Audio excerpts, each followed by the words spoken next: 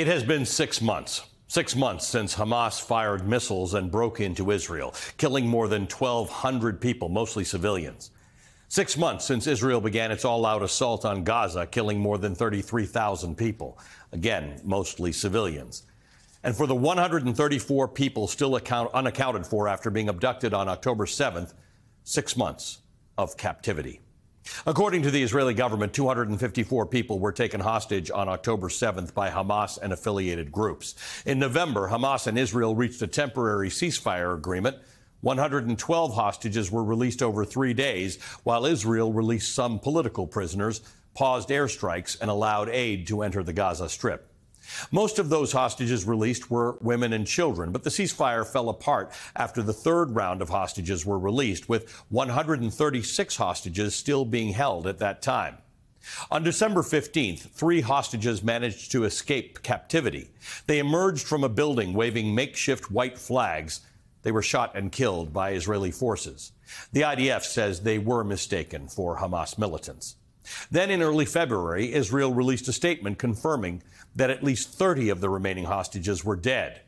And just hours ago, the IDF announced that the body of Elad Katzir had been recovered and returned to Israel.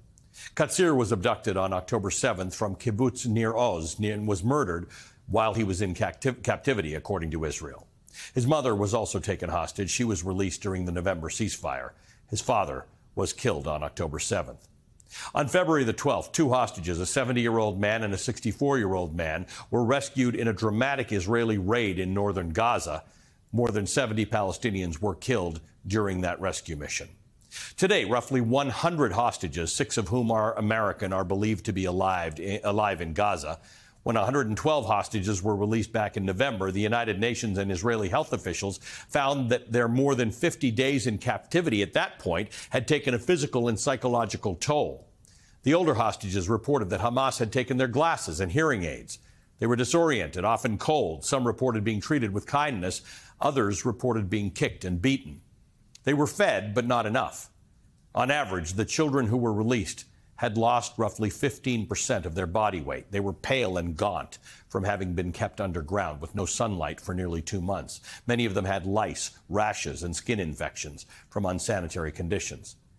And that was after less than 2 months of captivity. It's now been 6 months. This week, Israel saw what was likely the largest protest since October 7th, as tens of thousands of people took to the streets to protest Benjamin Netanyahu and his approach in this war. Most were there to show support for the hostages, accusing Netanyahu of failing to prioritize the hostages still presumed to be alive somewhere in Gaza. Meanwhile, Netanyahu and his administration continue to insist that they are, in fact, doing everything they can do to bring the hostages home. This week, family members of hostages sat down with NBC News' Lester Holt. Jillian Kay, stepmother of American hostage Sagui Dekel Chen, said this. Look at Gaza. How can you not look at that and not feel unbelievable sympathy, right, for the suffering that's going on there? And here we are with our innocent loved ones, hostages for 181 days. Hidden in tunnels. We can't see them anymore. We can't see like we can see what's going on above ground. We can't see them. So they kind of disappear in this horror that's going on. And there's no question that it feels like the world is moving on. One of the people interviewed was Rachel Goldberg Poland. Her 23-year-old son, Hirsch, is one of the Israeli Americans still believed to be alive in Gaza. Hirsch was at the Supernova Music Festival in southern Israel on October 7th when Hamas attacked. As the Hamas terrorists descended on the festival, Hirsch and a friend ran for their lives. They made it to a bomb shelter where they attempted to hide with 27 other people, but the militants threw grenades and sprayed gunfire into the bunker. Many of the people hiding there died. Hamas video shows Hirsch alive that day, half his left arm blown off as he was dragged into Gaza, now a hostage. Rachel has now been 6 months without her son.